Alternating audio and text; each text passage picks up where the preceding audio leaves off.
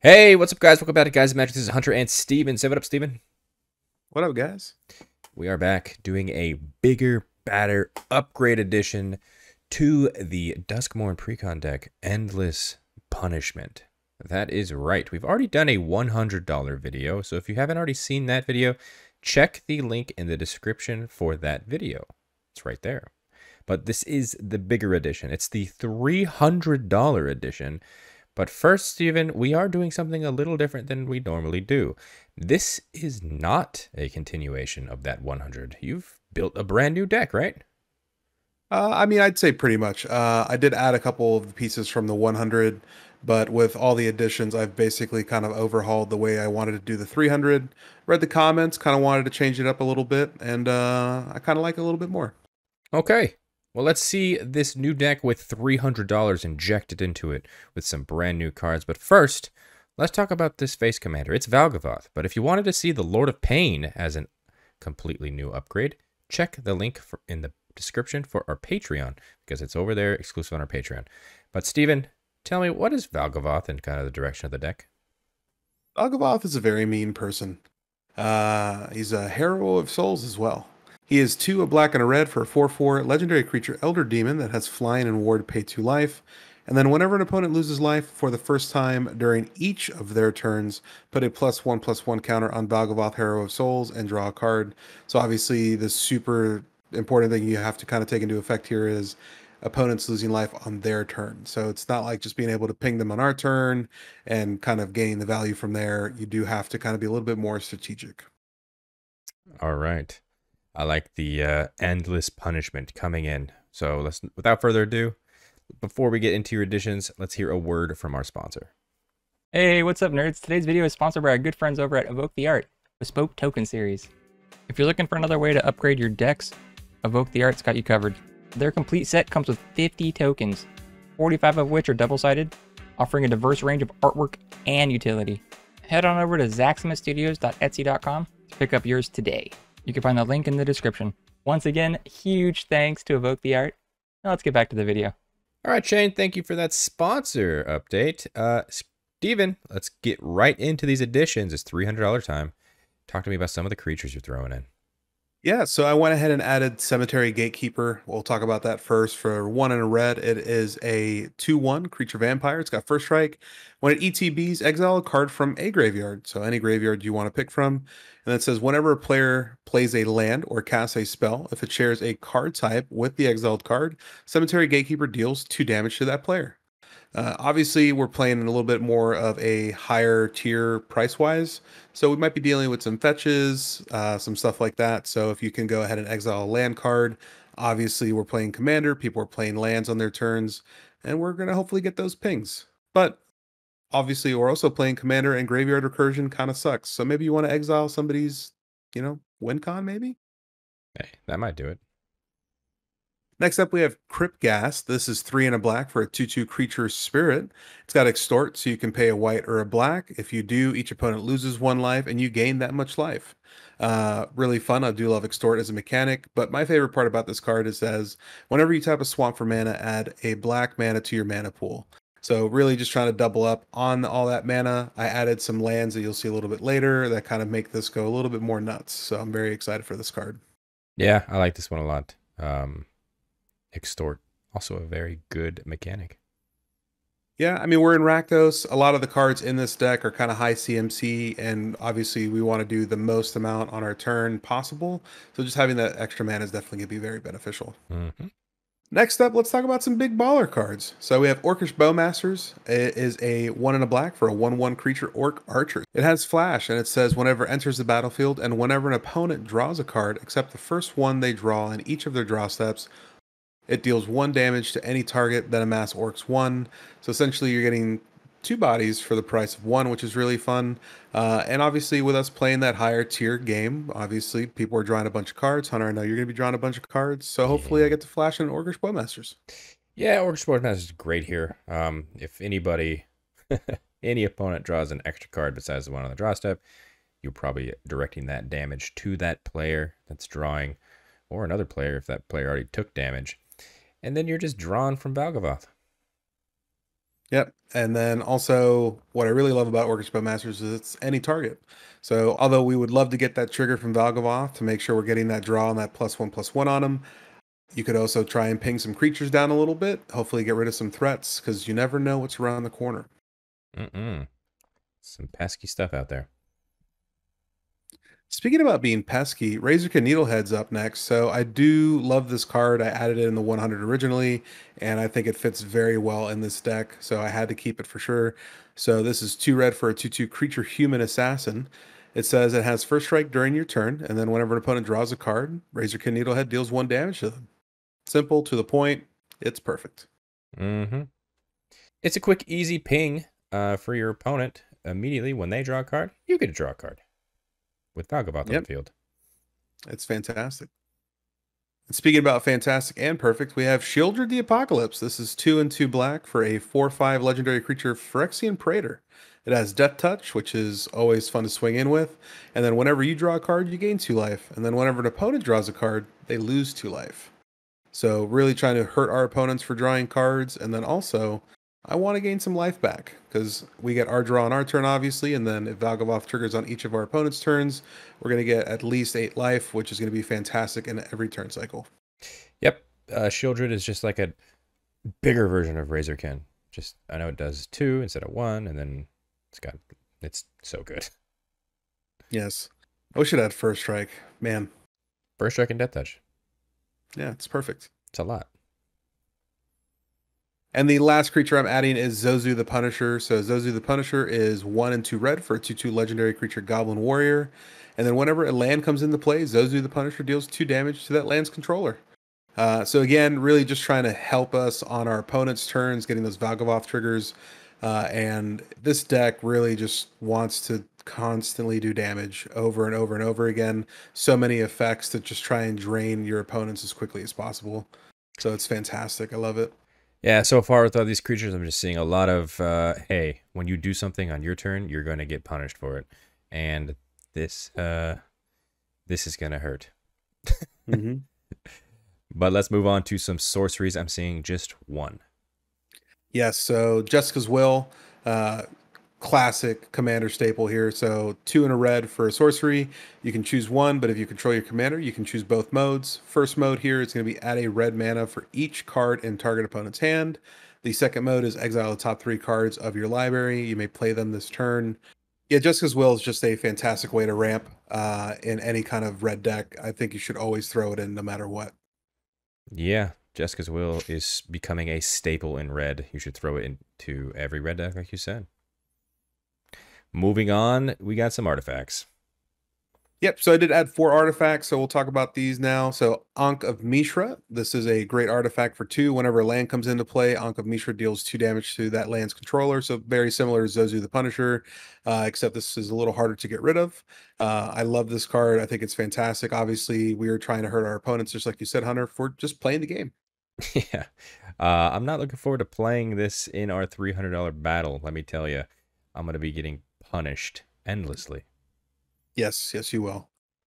Also added both medallions for our colors. So I added Jet Medallion and Ruby Medallion. They both come down for 2 mana.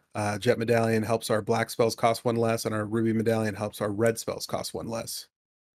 And the last artifact is Shadow Spear, because I'm hoping Valgavoth gets pretty big, but we also have some really fun creatures in here that we can throw Shadow Spear on as well. This is 1 mana for a legendary artifact equipment. It says, equipped creature gets +1/+1, it has trample and lifelink, and then you can also pay 1 permanent to your opponent's control, lose hexproof and indestructible until end of turn. It's got equipped cost of 2. So super cool. Kind of gets around any combat tricks, like if somebody's throwing like a heroic intervention, giving their stuff hexproof, or if their stuff is indestructible and you want to get rid of it, because that is very annoying. If I want to play a kill spell, I want to make sure your stuff dies. Yeah, you could just attach this to Zozu the Punisher, and your damage that card is doing is now doing lifelink damage. So whenever you're playing lands, you're getting pinged, but you're also gaining that life immediately back. So it's negligent. Exactly. Yeah, Shadow Spear, pretty cool in this deck with all the mechanics. It's a must include in my opinion. Yes, it is. Moving on to some enchantments, I see a good handful. Yeah, I did add 8 enchantments, so we'll talk about 4 at a time. So first one up is Citadel of Pain. This is 2 and a red for an enchantment. It says, at the end of each player's turn, Citadel of Pain deals X damage to that player, where X is the number of untapped lands he or she controls. So I know what you're thinking. This is kind of a silly include because your opponents can just tap their lands. That way they don't have to worry about getting any damage dealt to them. But if they're doing that, that also enables you to not have to worry about them holding up any shenanigans for your turn. So if they do want to keep up their lands and get pinged, Valgavoth will trigger, we'll draw a card, we'll put a +1/+1 counter on them. If they want to tap everything in response, hell, I'll let it happen. Yeah, this is be careful because this might hit you too. So spend all of your mana when you can. Exactly. Next up is Descent into Avernus. This is 2 and a red. It says at the beginning of your upkeep, put 2 Descent counters on Descent into Avernus. Then each player creates X treasure tokens, and Descent into Avernus deals X damage to each player, where X is the number of Descent counters on Descent into Avernus. There's a lot of times to say Descent into Avernus, I will not lie. But fantastic card. Helps us get some treasures. Obviously, we are kind of giving our opponents some treasures too, but we are going to be pinging people down. I know this is on our upkeep, so technically it will not trigger Valgavoth, but still the name of the game here is to get everybody as low as possible, no matter what. Yeah, get everybody as low as possible. Once again, you got to be careful because this is each player. So I like this a lot, though. It's going to be chaos. Yep, and that is the name of the game. Endless punishment for everybody. Even myself. Next up is Hissing Miasma. This is 1 and 2 black. It says, whenever a creature attacks you, its controller loses 1 life. Simple, to the point. Just don't attack me, and you won't lose life. Now, granted, 1 life is pretty, incremental when you think about it. But with all the drain in this deck, it will add up, and it might matter to somebody in the future. It might matter indeed. Valgavoth on the field, you get to draw cards and grow it. So, who knows? If they have to be careful when they swing at you, because Valgavoth could be 1 power short of blocking, but if they attack you, it's now an even trade. So exactly. And then let's just say that they continue to want to attack me. Let's show them No Mercy. So No Mercy is 2 and 2 black. Whenever a creature deals damage to you, destroy it. Just don't swing at me. It's pretty simple. Straight up to the point, destroy it. Bringing back Price of Glory from that original 100. This is 2 and a red. Whenever a player taps a land for mana during another player's turn, destroy that land. Again, just don't worry about doing actions on other people's turns. Just do them on your turn. That's all I'm asking. Just do them on your turn. Pyrohemia is joining the squad on this upgrade, so we have 2 and 2 red. At the end of turn, if there are no creatures in play, sacrifice Pyrohemia. You pay 1 red. Pyrohemia deals 1 damage to each player and each creature. So pretty cool. This is just a static ability where if you have a red up, you can just continuously ping everybody on the board for 1. Also kind of like a pseudo board wipe in a weird way. In a very weird way. If you have enough mana to throw into it, then yeah, you can definitely make this a board wipe. Red mana, that is. But I do like it for the fact that you can just pay that red on everybody's turn and then just continually to get 3 counters on Valgavoth and draw 3 cards. Yep, it's fantastic. Next up, we have Roiling Vortex joining again. So 1 and a red for an enchantment. It says at the beginning of each player's upkeep, Roiling Vortex deals 1 damage to them. And then whenever a player casts a spell, if no mana was spent to cast that spell, Roiling Vortex deals 5 damage to that player. You can also pay 1 red. Your opponents can't gain life this turn. Obviously, with us being in a higher tier, obviously people are trying to play some stuff for free now. Things like Deadly Rollick or, just stuff like that in general. So we're just trying to hurt them for doing that. If they really want to, they can, but they're going to lose 5 life. And then lastly, we have Smoke. I have fallen in love with this card recently. It's really fun. So just trying to slow the game down a little bit and hopefully not make it so people can swing thoroughly at us. This is 2 red. Each player can only untap 1 creature during his or her untap phase. Oh boy, these enchantments are going to be very, very punishing. I'm going to keep using that word because we are endless punishment, but it's going to be bringing the pain for sure, and I'm terrified. Yes. But I also like these inclusions in this deck. And finally, Steven, we do touch the mana base just a bit. What are we getting in here? Yep, so I kind of changed the lands a little bit. I did add a few of the ones you saw from the 100, but we'll just talk about everything off the rip. So Blazemire Verge, I love this card from Duskmourn, so it comes down untapped, which is beautiful. Taps for a black, but if you want to, you can also tap it for a red, only if you control a swamp or mountain. We're in a 2-color deck. We're going to be just fine, I promise you, so this is going to be a great include here. Also added the pathway, so we have Blight Step pathway, or we do have Seer Step pathway for a red or a black. Bajuka Bog, because graveyard shenanigans, not on my watch, good sirs. This does enter tapped, which is a little unfortunate, but being able to exile a target player's graveyard is going to be pretty detrimental. And then while we're talking about exiling graveyards, I did also add Scavenger Grounds. This taps for a colorless, or you can pay 2, sack it, exile all graveyards. So a little bit of backup just in case somebody's getting a little bit more hasty on their graveyard after we exile their graveyard before. These last 3 cards, I'll talk about 2 first. So we'll talk about Cabal Coffers. Great include in this kind of deck, I feel like. So pay 2, add a black mana for each swamp you control. And obviously, I feel like if you throw Cabal Coffers into your deck, you have to also add Urborg, Tomb of Yawgmoth. So legendary land here. Each land is a swamp in addition to its other types. So let's just make a ton of mana. This is my 2 favorite card land combo kind of shenanigans going on here. And then lastly, I just threw in Luxury Suite, the bond land. Obviously, we're playing Commander. We should have 2 or more opponents. If we're doing our job right, maybe we won't. You don't know. Maybe we won't. You never know. But, Steven, is that going to do it? Is that all of the additions to this $300 build of Endless Punishment? Those are all the additions, Hunter. All right. Well, it's time to cut out some cards to make room for all of those. So let's kick us off with some creatures first up. Yeah, so Hunter, just like you said, obviously when you make additions, you have to cut cards. I'm not terribly thrilled about cutting cards, but we're playing Commander. It's a singleton format. You have to have 100 cards that are different names, other than the lands, obviously. But yeah, let's get into it. So Barbed Fire Gremlin, 3 in a red, 3/2 creature gremlin. It's got first strike haste. It says whenever a player taps a land for mana, if this card is tapped, that player adds 1 mana of any type that land produced. Then that land deals 1 damage to that player. This card is cool, and I like the fact that it has first strike and haste, but when you play it, it comes down for 4, so you've already wasted 4 mana. You're attacking with it. It's a 3/2, so it could easily be blocked, but most of the time people aren't going to block it because they want to be able to tap their lands for more. But we added Crypt Gas, we have Cabal Coffers and Urborg, so we had tons of mana production, so I don't want to help my opponents as well. So this definitely got a cut here. Next up is Braid's Arisen Nightmare. I said it in the 100 cuts. I don't understand why this card is in this deck. We're not making a ton of tokens. There's really no point for this. I don't want to get rid of my enchantments or lands or, planeswalkers. I don't understand why this card's in this deck. It is a really cool card, but it just did not make sense in this deck. Falconwrath Noble, getting rid of this one. We already have Blood Artist in the deck, so this is 3 in a black for a 2/2 Vampire Noble creature. It has flying. It says whenever it or another creature dies, target player loses 1 and you gain 1. I'd rather have Blood Artist for 2 mana rather than this for 4 mana. Sure, the flying is nice and it's not a 0/1, but I just no. Just bye-bye. Just no.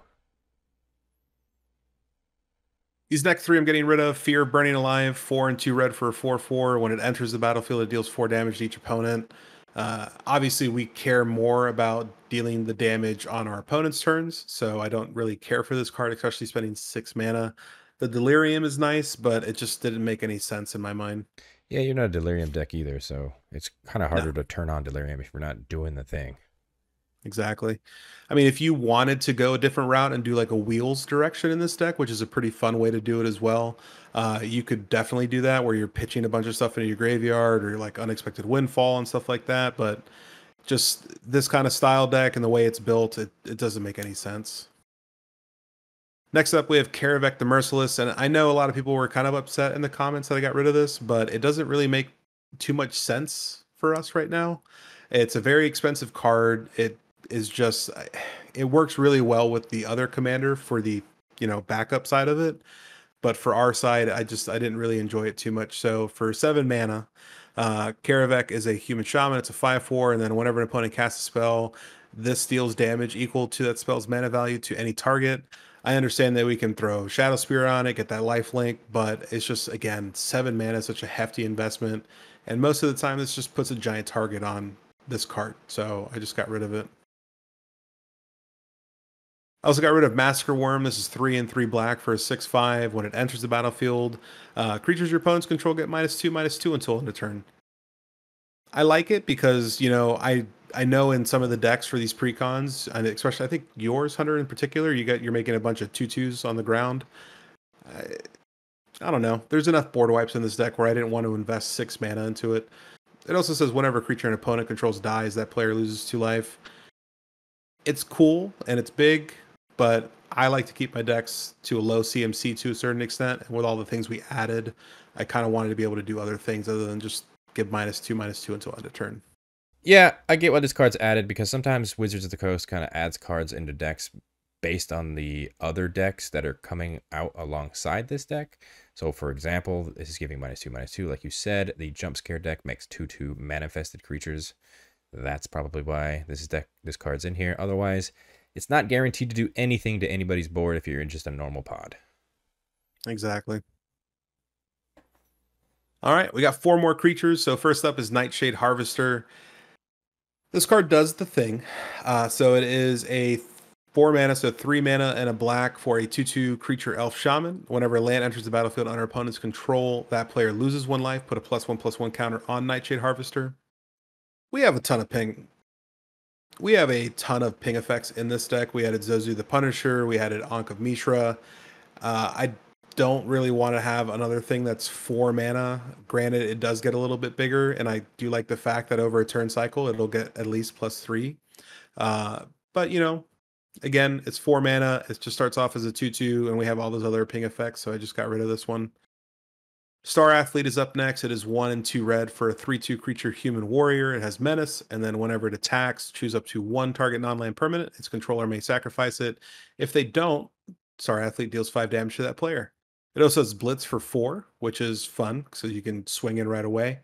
But you have to sack it at the beginning of the next end step, which is kind of silly to me. So you really get that one effect. So you're either dealing 3 damage or 5. So I like this card. I think it's got some fun little cutesy mechanic, but at the same time, just in this deck, it doesn't really make sense to me. Tectonic Giant, 2 and 2 red. It's a 3/4 creature elemental giant. And then whenever it attacks or becomes the target of a spell an opponent controls, choose 1. It deals 3 damage to each opponent. Or you exile the top 2 cards of your library, choose 1 of them until the end of your next turn. You may play that card. It's pretty cool. I like the fact that you can deal the 3 damage to each opponent, but again, we're trying to deal damage on their turns, not our turn. So just chuck this right out. And then the last creature is Vile Smasher the Fierce for 1, a black and a red for 2/3 Goblin Berserker. Whenever you cast your first spell each turn, choose an opponent at random. Vile Smasher deals damage equal to that spell's mana value to that player or planeswalker that player controls. Again, I hate to sound like a broken record, but we're trying to deal the damage on our opponent's turns. Although Vile Smasher does come in pretty cheap, just doesn't really need to be in the deck right now. Yeah, I see why you've cut all of these cards out of the deck so far. You've added a lot meaner creatures, and there's still a lot of mean creatures in this deck that, let me tell you, you are dealing endless punishment. I am sorry, I'm still going on with this joke, but it's true. I've just seen nothing but damage effects over and over and over, and it is going to snowball and just deal so much damage. Yeah, I like the analogy there. I mean, it really does snowball because it starts off like 1 damage here, 1 damage there, but it just keeps adding and adding and adding, and it's just it will hurt somebody over time for sure. Well, let's go ahead and move on to the instance. We saw you added 1 sorcery or removing just 1 instant. What is this?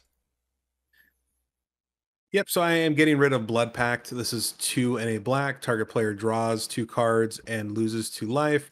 We already have Sign in Blood. I understand that Blood Pact is an instant, so you can cast it on somebody else's turn. We did add some effects to where if we're doing things on other people's turns, it may not end well for us. So I didn't want that to kind of target me, so I kind of kept that in mind when I made this cut. Also, I don't want to hold up 3 mana to draw 2 cards, and then lose 2 life. I'd rather just do it on my turn with the Sign in Blood. I think that's just a little bit more beneficial in my mind.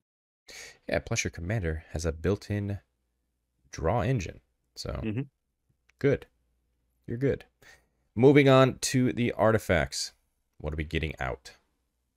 Yep, so I'm getting rid of Mask of Gristlebrand. This is 1 and 2 black. It's a legendary artifact equipment. It says equipped creature has flying and lifelink. I like that. Valgavoth already has flying, which is fantastic. This card is interesting to me. I do think it's pretty fun. There's not a ton of life gain in this deck.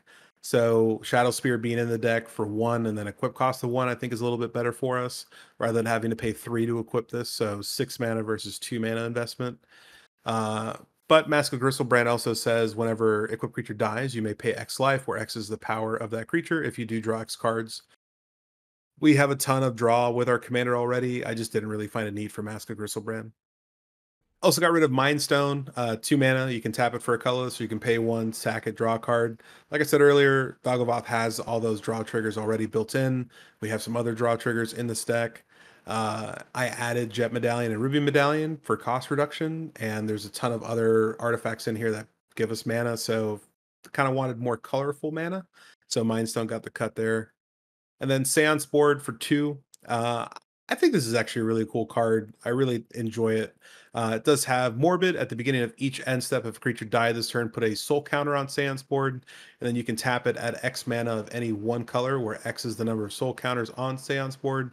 Spend this mana only to cast instant and sorceries, demons, and spirit spells. And that's where I lost interest in the card. It's kind of restrictive on what you can do with it, but it is pretty fun, and I think it's a fun mechanic in other decks, just not for this one. Yeah, I wanted to like Seance Board as well. When I first read it as well, I was like, whoa, you're getting more and more mana. But the floor is, if you don't have any instants, sorceries, demons, or spirit spells, this card does nothing. And that is the floor. If a card does nothing as its floor, it is not going in my deck. Yep. So I agree with all 3 of these cuts. Let's move on to 3 more cuts in the enchantment department. Yeah, first up is Bastion of Remembrance, 2 and a black. When it enters, you create a 1/1 white human soldier creature token. And then whenever a creature you control dies, each opponent loses 1 life and you gain 1 life. Kind of going back to your argument about the floor here, I mean, it does do stuff if your stuff dies, but if our commander's dying along with it on somebody else's turn and they're casting a border wipe, it doesn't really benefit us because we're not getting the +1/+1 counters, we're not drawing cards. So just didn't really care to have it in the deck. So I am getting rid of Enchantress Bane as well. This is 1 and a red. It says at the beginning of your end step, target enchantment deals damage equal to its mana value to its controller unless that player sacrifices it. So here's the thing. We have a ton of enchantments for us. I'm not saying that our opponents won't have enchantments, but if there's a chance where this comes down early, we're technically dealing 2 damage to ourselves every time. So for that reason, I just kind of got rid of it. And then just in case nobody else has enchantments or somebody removes somebody else's stuff and we don't have a target, we do have to target ourselves legally. So I didn't want to have to worry about that. So I just gave it the good old axe there. Yeah, this is a card that I feel like you would keep in your hand and just wait until someone plays an enchantment. And then eventually this card will do something. Because like you said, if you just play this on turn 2, you're just going to be dealing damage to yourself for no reason at all. It is target, not up to 1. It is specifically you have to have an enchantment deal damage to a player. If this is the only one, it's the only target. Yep. And then the last enchantment I'm getting rid of is Theater of Horrors. It's 1, a black and a red. At the beginning of your upkeep, exile the top card of your library. During your turn, if an opponent lost life this turn, you may play lands and cast spells from among cards exiled with Theater of Horrors. You can also pay 3 and a red and have it deal 1 damage to target opponent or planeswalker. I mean, yes, I do like the fact that you can swing and this will trigger at your end step, but having to pay 4 mana to deal 1 damage to a target opponent, you're never going to really do that unless it's endgame and you have nothing going on. Yeah, it's a high rate for that for sure. You have so many other ways that are just free pingers.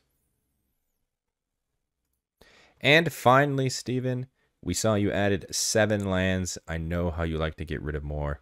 Which lands are we taking out? You know me so well. I did add 7. I got rid of 9. God, thank you for knowing me. I appreciate that. Of course. But yeah, so I pretty much cut every land that said tapped or tap sack comes in tapped. So I did get rid of Ash Barons. I think in a $300 deck, this card is not really needed. So got rid of that one. Black Cleave Cliffs I got rid of. I just have a bad time with this card. I feel like every time I have this, I always have more than 2 lands, so it always comes in tapped. Kenyan Slough I got rid of as well. It enters the battlefield tapped. It has cycling. It's gone. Evolving Wilds is gone as well. Taps, brings in a land tapped. Geothermal Bog is gone. It comes in tapped. Smoldering Marsh does not come in tapped, but just in case we don't have 2 basics, it could get a little rocky for us. One that I kind of got rid of was Spine Rock Knoll. I understand that we could possibly deal 7 damage to somebody with Valgavoth, but since we're just pinging people with just like little 1s and 2s, I just didn't really want to have to worry about this coming in tapped. The Hideaway is cool, but you know, it's gone. Also got rid of Temple of Malice. I don't care about the Scry here. And then Terramorphic Expanse. Gone, gone, gone. Gone, gone, gone. All of these lands are gone. What is that going to do it, Steven? Is that your entire upgrade to this endless punishment? That is going to do it, Hunter. All right. You know the question I'm about to ask. We've given you $300 to go ahead and make this deck as spicy as possible. What is the total amount of money you spent on all these brand new additions into this $300 upgrade? Yeah, well, Hunter, I did get a little too spicy. So at the time of recording, this deck is about $310. I'm hoping some of the prices go down, but I feel like an extra $10 here will kind of make your deck hum a little bit more. So that is my reasoning for going over. Okay, I will accept it. You are a bit of a cheater, but there was that new Razorkin that you added. Maybe that'll come down a little bit, but this is still pre-order prices. So now the question for you, Steven, is how do we feel about Valgavoth as a commander and this new deck you've built around it? I mean, Valgavoth's fantastic. I really love the fact that it kind of just wants to hurt your opponents to a certain extent for them playing the game. So just being able to add certain cards for that aspect. If it didn't have that safety valve, I think it'd be insanely broken. But I think other than that, I think the deck hums pretty well. The gold fishing in the plane was really fun. I'm very excited for the 300, and I hope you guys liked all the ads. Yeah, Steven, I'm excited to play that battle as well. It's going to be pretty terrifying to play against this deck because what you put into this new build is very scary, and let me tell you, it's perfect for the Duskmorn environment. We can get spooky up in here. But now it's up to you guys, the viewers. Hit that like button if you like this video. Subscribe to the channel if you haven't already so you're staying up to date with all of the videos we're always putting out. You don't want to miss them. What are you doing not subscribed? Like 70% of you aren't subscribed. Just click the button. Go just right there. While you're down there, you can go ahead and leave a comment. Let us know what you thought of this upgrade. Did you like these ads? Did you maybe disagree with the cut? Always interested to hear your guys' opinions. In the description, you'll find links to all of our social media accounts. That's TikTok, that's Twitter, that's Instagram, @GuysAtMagic for each one. Follow us on those as well. And also on the screen right now, those are all of our Patreon subscribers. Thank you guys so much for your added support. It really does mean the world to us. If you guys wanted to check out what they are seeing, which is not here on YouTube, which includes the backup $300 and $100 of the Lord of Pain. That's right, the other Endless Punishment deck. They're seeing it over on Patreon right now. So check the link in the description for our Patreon and consider subscribing. And until the next video, hope you guys have a great rest of your day. Peace. Have a Guys the Magic day.